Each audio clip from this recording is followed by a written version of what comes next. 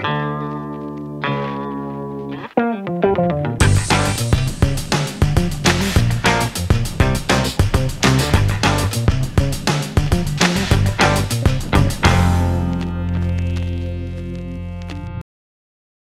today we're solving problem 50.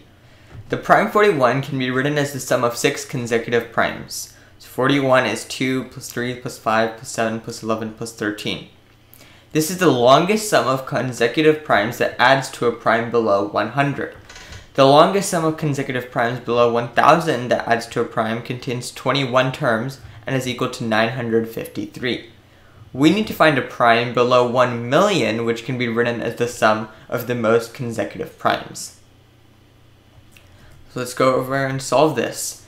The first thing I'm going to do is pre-calculate all of the primes below 1 million. So I'm going to create a val all primes. I'm going to use the util.sieve method here. So I can do util.sieve, and we're going to go up to 1 million. Now that I've calculated all of the primes, what I also need to do is calculate all of the sorted primes. So I'm going to create a val sorted primes is going to be all of the primes to an array and sorted. So the way I'm going to be solving this is I'm going to increment the starting index of which prime we start with, and I'm going to continuously add numbers to create all of the possible sums starting from that number and see which one of those is prime. I need to keep track of the best one I found so far, so I'm going to keep a var max, and here I'm just going to create a tuple -1, -1. What this is going to represent is the number and the length of all of the primes that added up to that number.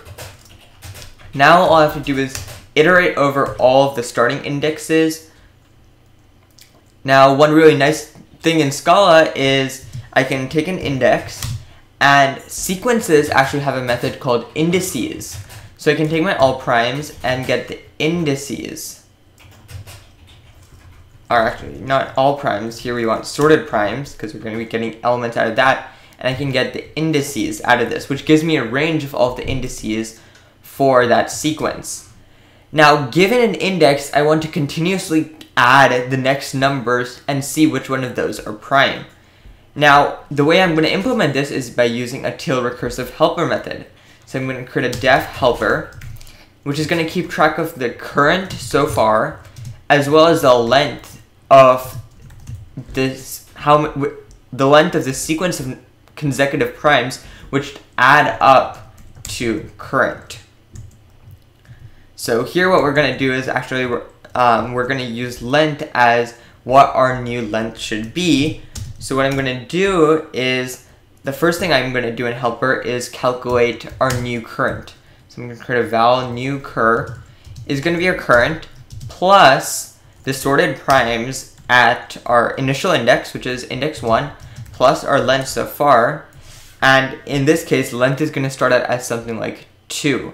So current would be the value at I1 and length would be 2.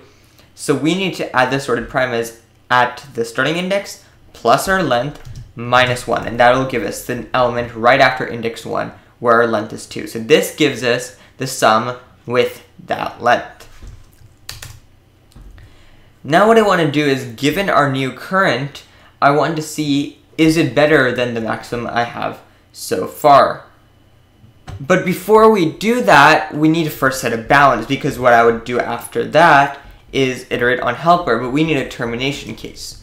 So I'm actually going to wrap this in a termination case. We want to keep on adding numbers while our current is less than 1 million. Because we want to find a prime below 1 million. And the second thing we want to do is we want to make sure that whatever we're going to add next is within our bounds. So we need to check that this is less than the length of our sorted primes. So we're going to make sure that whichever next number we would be adding should be within the bounds of where we're going to get that from. Now, if this works, then I can go ahead and do this. I'm first going to calculate the new value. I'm going to check if the new length, so if my length, actually I don't need to do new cur, if my length is greater than the max length, which is the second value of our max, and we need to do a second check to make sure that our new current itself is prime. So we're going to use util.isPrime new current. So if we have a longer sequence and our new current is prime, then what we want to do is set our maximum to be our new current and the length. Otherwise, we don't do anything. And at the end, we're just going to recurse an helper with our new current and the length plus 1. Now, in our iteration, what we want to do is, for every starting index, we want to initialize helper. So what we're going to do is, our initial current is going to be the value at sorted primes at that index. So I'm going to do sorted primes at our initial index. And our length, which is what length we want to calculate next, is going to be 2. Now here, the Scala compiler is complaining, saying that the recursive method needs a result type. So I can add that. Here we're not returning anything, we're just doing unit since we're storing that global variable here. And at the end, all we want to do is println the number from our max. So I can go ahead and run this. And we get our answer. So that's it for problem 50. I'll see you next time when we solve problem 51.